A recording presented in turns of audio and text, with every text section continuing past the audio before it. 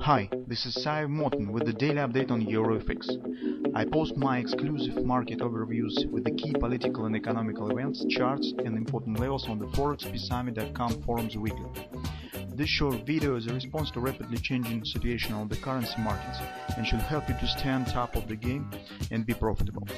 I suggest you to visit ForexPeaceArmy.com forum and read my analysis for the week before watching this daily video. So let's take a look at the euro currency, what we could expect and what could we do in the beginning of the next week. Well, in general, if you remember, we have discussed another pattern that is based on the weekly time frame that calls the stretch. And by this pattern, market could reach as far as 125 area. If you would like to know about it more details, I suggest you to visit our forum on the ForexPeaceArmy.com and read the weekly research. But since this is the daily time frame analysis and the daily video research, we will talk mostly about the daily picture and intraday charts. Well, on the previous week as well, we have discussed two possible directional patterns that were invented by Judd Napoli. This is the bread and butter buy and the double repo sell pattern. Currently, what we have? Market now stands below the 3x3 moving average, that is the green line on the chart, for the second trading session. Well, bread and butter trade suggests two conditions. The first one is that market should reach significant area of support. Personally, for me, this area stands right here. This is the 50% support of the most recent swing to the upside, and that is also the daily oversold. Well, I can't exclude the situation when the market probably will stop somewhere between that area and this level, because this is also a nice level of support. You can see it's 129, first fib support and weekly pivot support one for the coming week. That is also significant.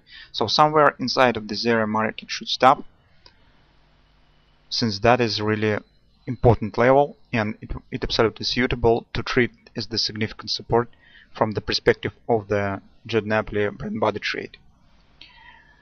The second condition is that market should reach it within 3 trading periods below the 3x3 moving average. So we have already 2 periods.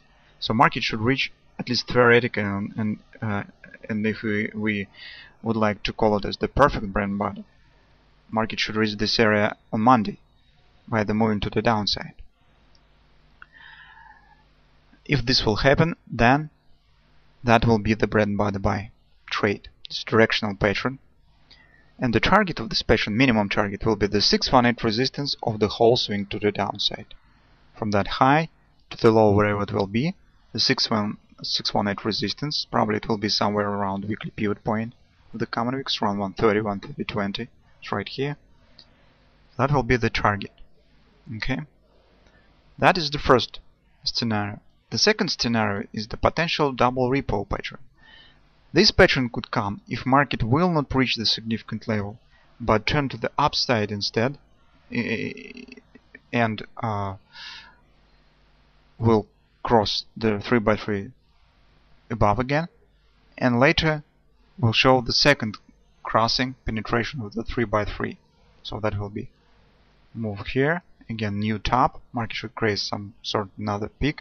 Not necessarily it's above this one, but that should be some potential of the continuation to the upside, and then close below the 3x3 again without reaching the significant area of support. That is important for the double repo pattern. If this will happen, this will be short-term reversal pattern, and that could be the triggering pattern for significant retracement.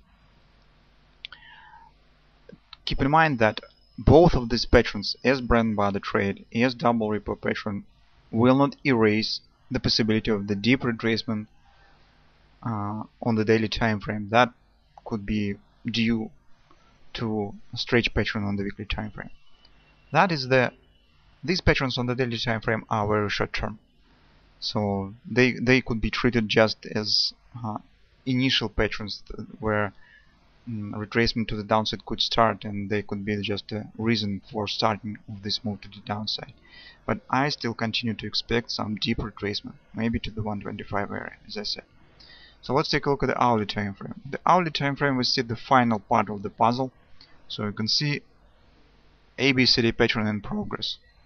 The target of this pattern, you can see, stands around 128 area. That is very close to the 50% support on the daily time frame, to that area, 28.15 approximately, this blue dashed line. And that is simultaneously the daily oversold. So you can see we have intraday pattern, ABCD pattern, that points on the same area, and that confirms the potential reversal with the bread and butter trade if the market really continue to the downside. And currently, by the price action on the intraday chart on the hourly time frame, I suggest that bread and butter has more chances to appear rather than double report, because this attempt to continue to the upside has failed yesterday, and that points on the potential continuation to the downside, right in around 128, 128.20 area. That is an area where bread and butter trade could start. So if you intend to try to take the part in this trade, probably should place stop somewhere below the confluence support area, because that will be reasonable. This will be below this daily oversold and below the significant area confluence support. The target, as I said, probably will be somewhere around weekly pivot point. It's around 130.20 area. So that's our current view on the market and our expectations on the beginning of the coming week. Probably Monday and Tuesday, such patterns should start to work, and some more clarity should appear on the daily time frame. Depending on what pattern will happen will depend on the future price action according to the stretch pattern and according to the mid-medium term situation that currently you can see on the weekly time frame. So keep in mind these levels. First of all, keep an eye on potential reversal pattern on the hourly time frames around 128, 128.20 area. So that could be the starting point of the bread and butter trade.